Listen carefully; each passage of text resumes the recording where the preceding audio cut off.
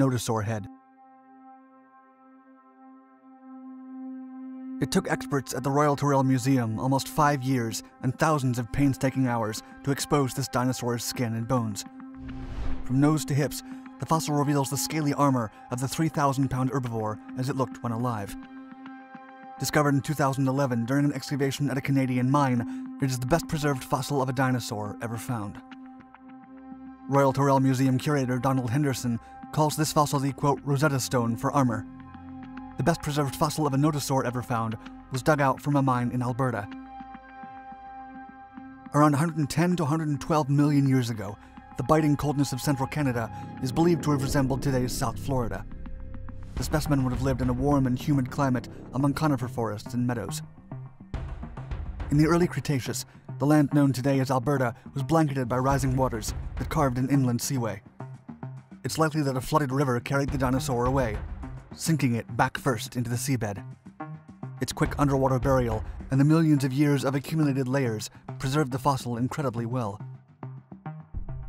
In 2011, Sean Funk, a heavy equipment operator, was working on the excavation when his bucket clipped something rough and oddly colored lumps came to sight. The 15,000-pound rock was then carried 420 miles to the Royal Tyrrell Museum's prep lab. Half the fossil remained intact, revealing the mammal's scaly armor as it looked back then. A mosaic of armor tiles coated its neck and back, while gray circles outlined individual scales. Moreover, after working on it for many years by a team led by fossil preparator Mark Mitchell, its well-preserved skin and bones were slowly exposed. Mitchell said, quote, "You almost have to fight for every millimeter." Behind its hollow eyes, the nodosaur had 20-inch spikes on its shoulders, used as a defense against attacks. The grumpy herbivore, 18 feet long and weighing 3,000 pounds, was the rhinoceros of its day. The statue-like fossil looked so lifelike that museum researcher Caleb Brown announced, quote, "We don't just have a skeleton, we have a dinosaur, as it would have been." Color. Based on an exceptionally well-preserved Stegosaurus fossil, paleoartist Bob Nichols created the most scientifically accurate reconstruction of a dinosaur down to its original color patterns. He declared, quote, "It was a painstaking process, but we now have the best suggestion as to what this dinosaur really looked like." Dr. Jacob Vinther from the University of Bristol is known for identifying the coloration of dinosaurs by first firing a laser to highlight fluorescent materials and then using an electron microscope to spot melanosomes or pigments in cells before mapping the creature's coloration. Paleoartist Bob Nichols produced the lifelike dinosaur model out of Vinther's analysis of the Stegosaurus fossil. The Stegosaurus, meaning parrot lizard because of its parrot-like beak, was an early relative of the three-horned Triceratops. It is part of the Jehol biota animals, which flourished in northeast China between 120 to 133 million years ago. After Vinther mapped the fossil's coloration patterns, Nichols recreated the counter-shading arrangement of the skin. Further testing by counter-illuminating shadows in the fossil's body also showed the dinosaur had camouflage abilities to protect from predators. The team then created an all-gray cast version of the model to explore lighting conditions and shadows. Compared to its camouflage-colored pattern, this additional data helped determine the dinosaur's ability to hide. Vinther predicted that the Stegosaurus probably lived in a lower light environment, such as a forest, where it could more easily blend into its habitat. He concluded, quote, "This demonstrates that fossil color patterns can provide not only a better picture of what extinct animals looked like, but they can also give new clues about extinct ecologies and habitats." Tissue.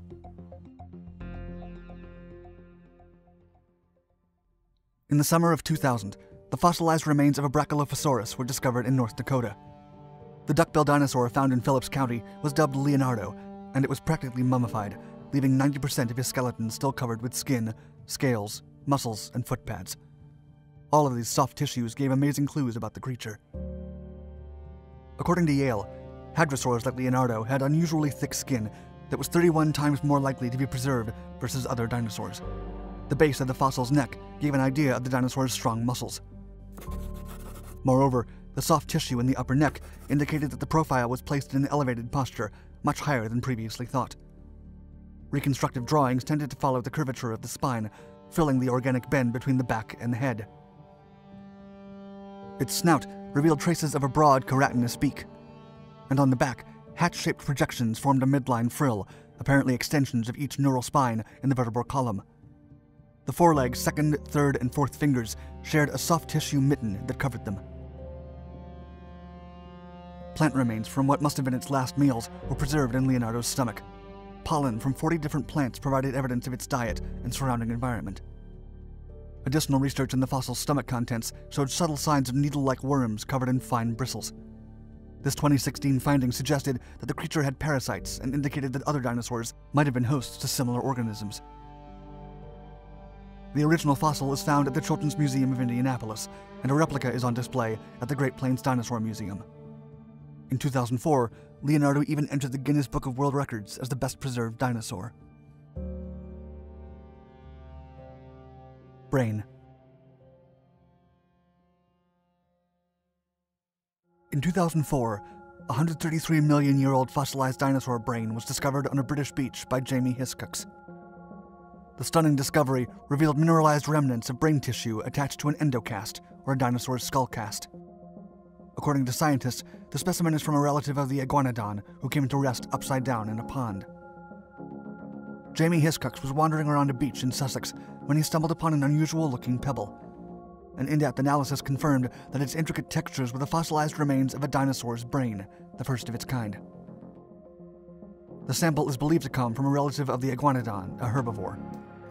Soft tissues are rarely preserved because they need particular conditions to endure the passing of time, such as low oxygen levels to prevent bacteria from breaking them down. However, this well-preserved fossilized brain still showed remnants of mineralized brain tissue. Dr. Alex Liu, from the Department of Earth Sciences at the University of Cambridge, explained, quote, "It's a race against time to try and preserve the fidelity of these tissues before decay comes in and removes them." Dr. David Norman further explained that the central portion of the skull must have been buried in, quote, "relatively shallow but stagnant water." When the animal perished, its head must have tipped over into a pond, aiding its preservation. Norman continued, quote, "This amazing specimen has preserved not only the texture and structure of these very tough membranes, but the mineralization has also preserved the fine blood vessels running through these textures. Furthermore, traces of the fine capillaries and the brain's cortex beneath the membranes could also be clearly made out. Later studies revealed the dinosaur's brain structure and intelligence was similar to modern birds and crocodilians. Dr. Norman joked it wasn't a revelation that a dinosaur had a brain, but he never expected to be able to analyze one in such detail. Tail. Dr. Linda Xing of the China University of Geosciences discovered a dinosaur tail preserved in amber at a Myanmar market in 2015. Xing determined it belonged to a feathered dinosaur roughly the size of a sparrow, but could not isolate the theropod species at first. Dr. Linda Xing's discovery in Myitkyina, Myanmar, was the first dinosaur material preserved in resin ever found. After close examination, it was determined that the tail belonged to a feathered dinosaur and not an ancient bird. Dr. Ryan McKellar of the Royal Saskatchewan Museum in Canada explained that, quote, "We can be sure of the source because the vertebrae are not fused into a rod or pygostyle as in modern birds and their closest relatives.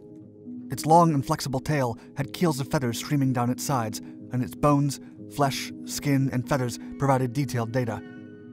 It's likely that the creature was caught while still alive, which kept its fluids intact while the tree resin absorbed it." Chemical analysis on the amber surface where the tail was exposed revealed traces of ferrous iron and vestiges of blood. Most importantly, examination under ultraviolet light revealed that the tail had been encased in a single resin flow, preserving it in 3D, an extremely rare occurrence, as organic matter is usually crushed by pressure during fossilization. Dr. Xing tracked down the miner who found the piece. Unfortunately, the 99-million-year-old complete amber finding had already been polished for jewelry.